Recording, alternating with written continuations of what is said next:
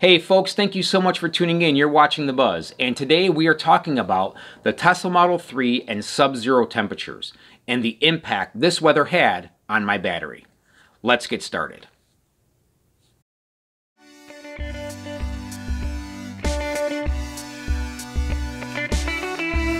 Hey, good morning everybody. Thank you for tuning in. And today we are going to test the Model 3 in sub-zero temperatures. We have been having highs in the minus 10s, 20s, 30s, and 40s with wind chill factors well above that. So today I am making my way into work, and the car's been parked in the garage all night. It had just stopped charging about 25 minutes before I had left. I have preheated a vehicle for about 15 minutes now, and I have already lost about 9 miles of range. Starting off the day with 277 miles, and I'm going to flip it around here and show you what we have right now before I pull out of the garage. But today we have a high of minus 19 with a wind chill of about minus 32. So the car is going to be sitting in an open lot this morning once I pull into work, and hopefully we'll have some battery range left when we come out. But really the test is, yeah, we've done tests in 20 and 30 and 10 degree weather, but I'm not sure if anybody has done any testing in this kind of sub-zero temperature. So we're going to find out what the Model 3 does and how it acts in this temperature.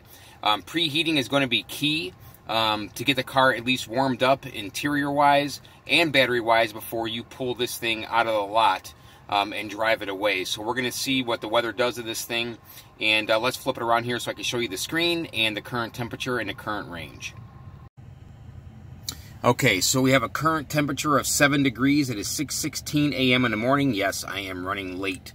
267 miles when I was got into the car this morning before I preheated. It was at 277, so about 10 miles of range lost.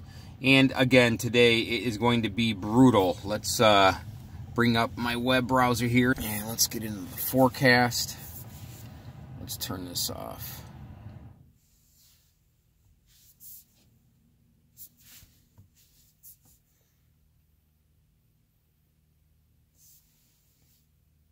All right, so minus 20 and rising. It is going to be a clear sky today.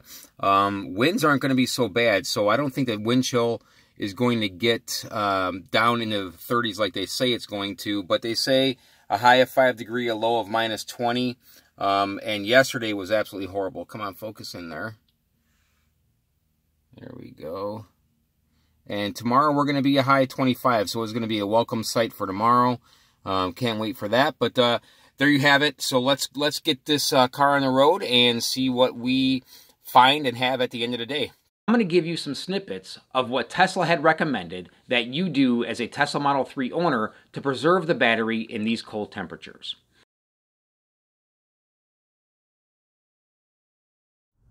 Tesla recommends that we preheat or precondition our battery along with our cabin. You can simply do this by opening up your app and turning on your heat. Tesla recommends that you do this 1 hour before you decide to leave. Tesla recommends that while you are preheating your cabin and battery, you continue to have the vehicle charging.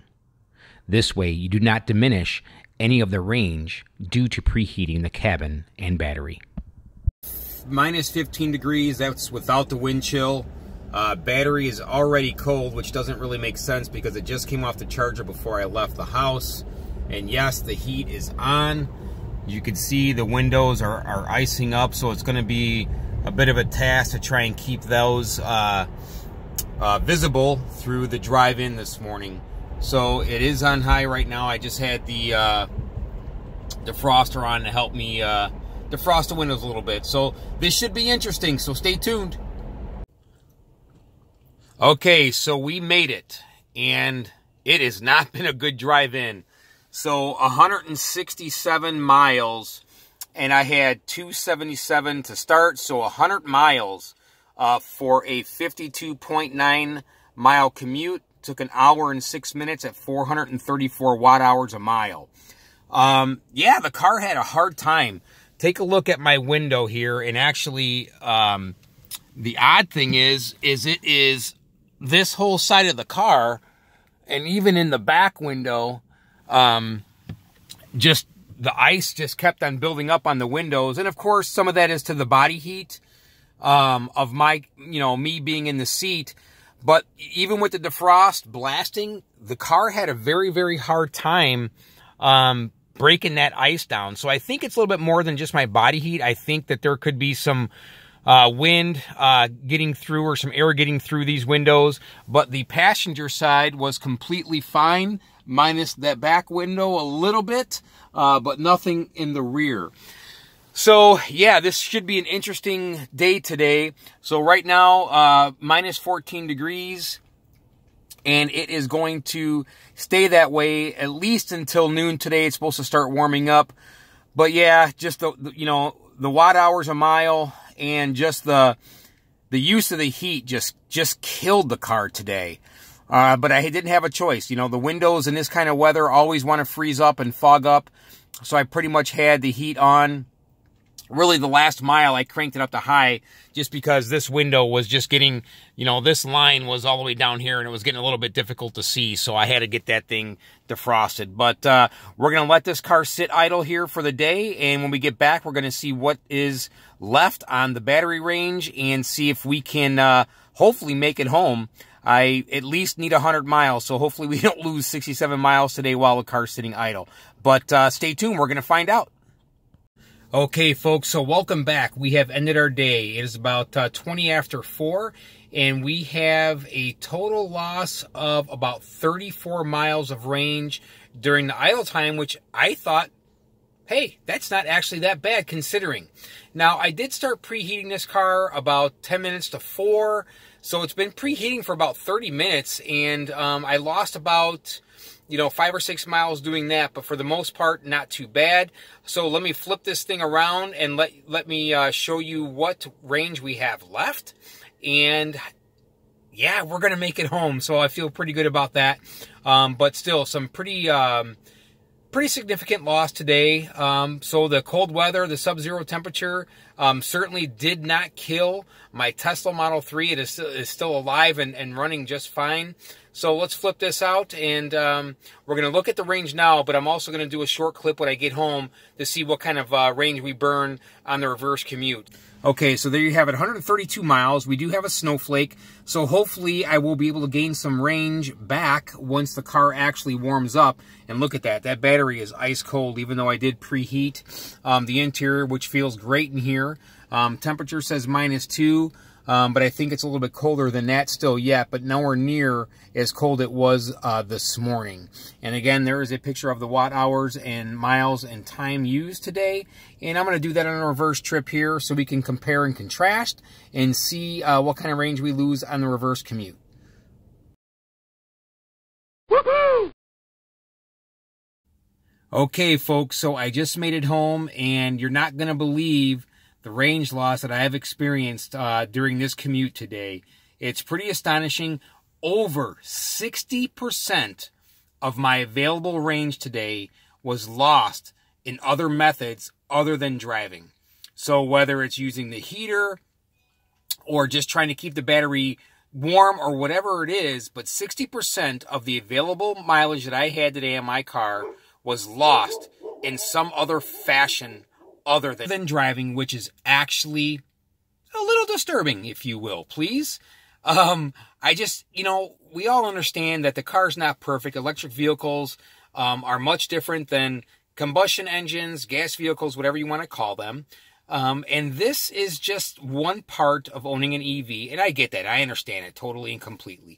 But I didn't anticipate this kind of range loss. So what I'm going to do, flip it around, I'm going to show you, and then another message just popped up as well that I think you would be interested in seeing for this test as well. So let's take a look. Okay, so there you have it. 48 miles of range left. Okay, so my watt hours a mile, there we go, 378 was much better than it was this morning. I was at 423 watt hours a mile this morning. I did have the heat pretty much on the entire way, but only at 76, and the fan was only set to 2. Again, it is still 0 degrees out, so it is cold.